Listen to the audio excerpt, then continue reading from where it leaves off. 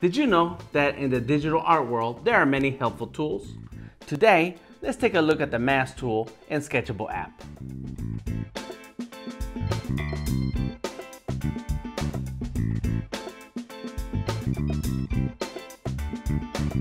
This is digital drawing in Sketchable with DTM. That's me. I am a 2D illustrator and I'm here to walk you through the Mask tool in Sketchable App. Let's get started by opening Sketchable. Get your copy from the Microsoft Store, available on all Windows 10 devices. Merge all visible. Boom, there we go. Make a new layer so we got something to work with here. So on the left hand side, you'll see that there's a lot of tools here, and right below the butterfly or the Symmetry tool is the Mask tool. So let's go ahead and click on that, and we can see various options and tools here.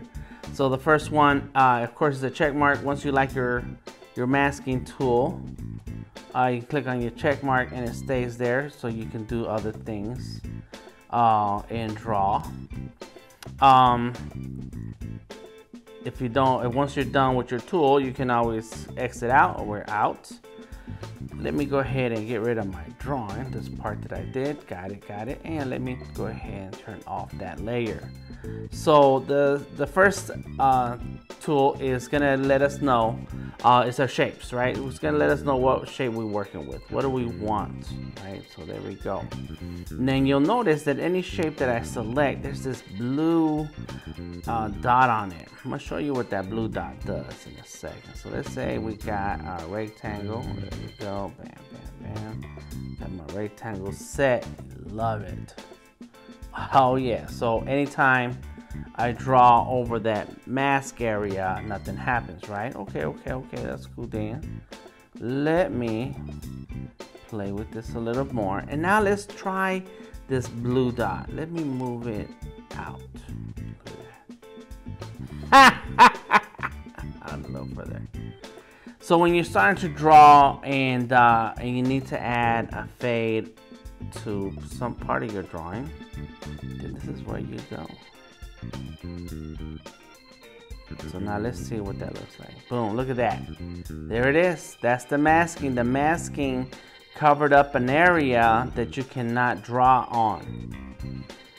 And this blue dot also makes sure that you can get some type of gradient if you want. So let's do that gradient again. Now let's use the eraser. And then look, I'm erasing everything on the outside of that gradient. Let's make it dramatic. There we go. That's dramatic. Look, so when you want some faded out areas, you can do that. It's going to be a combination of things. It can be the brush tool or any drawing tool, and then your eraser. Oh, snap. Wow.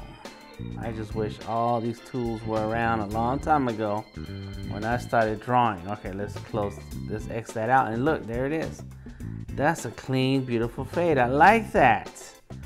What? Okay, so there are other shapes, right? So there's many shapes you can try out. Let me bring that back. Boom. The eyeball is going to give you a chance to either see the mask or not see it, right? And I think I missed something. Let me see. Oh, there it is. This one. So now here is also gonna give you a choice of determining what part you want masked. Which part do you want the masking to work? Is it the inside of the shape or the outside of the shape? So now, if I go ahead and use my eraser, I can, boom, see? There's a particular place that's masked out. Let's go like this.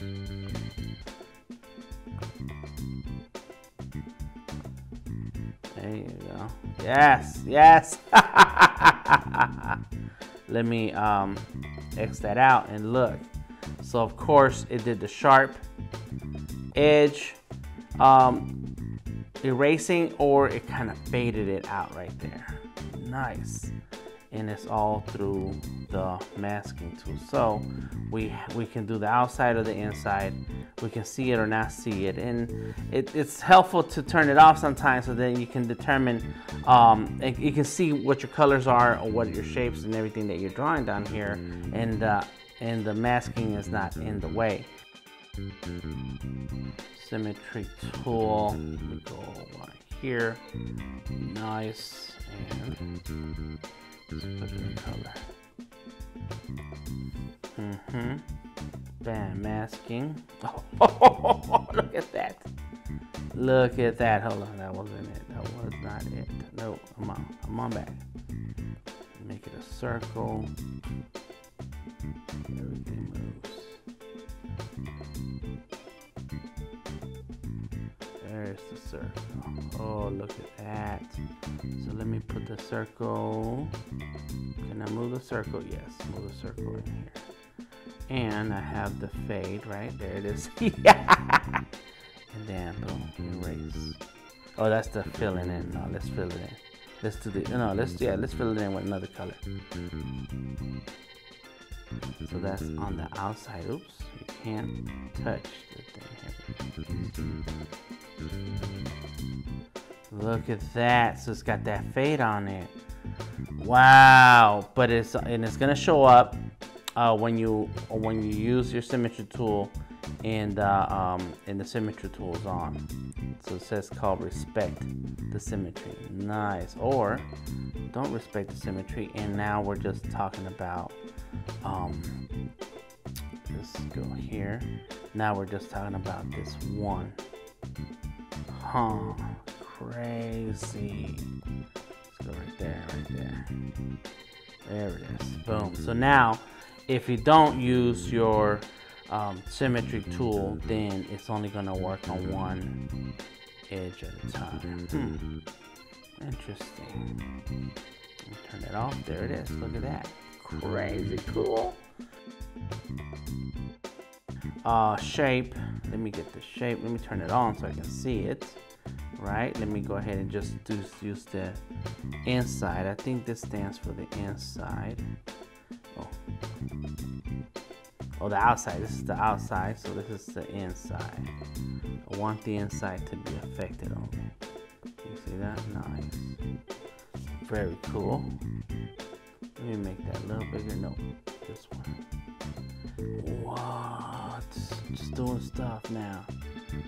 What? Okay. So sometimes you just lock it, like right now, so then that way I don't accidentally move it as I did earlier. Yes, that's what that's for. Plus, we also have, of course, our mask settings, so we can change.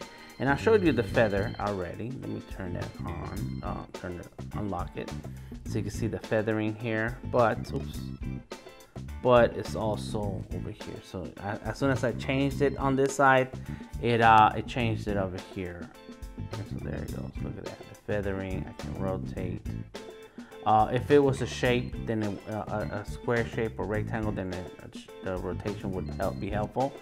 Plus, if you have an XY position that you like to control, and of course, look at that, all the radius. Oh man, this is great. I like it. Ooh, crazy. Look at that. Oh man. But of course, you know, if you're into eyeballing it like I am, then boom, that works.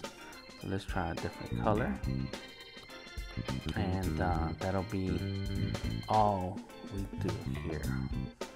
Wow, so there's some experimental stuff that I have never considered, and I need to. Yes, that's cool. All right, awesome. The mask tool is a nice surprise when you're digital drawing and you're able to put things into layers, colors, shapes, and objects, and little by little build on your artwork. This is Digital Drawing and Sketchable with DTM, and I hope that today's tips are helpful in expanding your digital drawing creativity. Please share, like, and subscribe for more Sketchable insights. Until next time.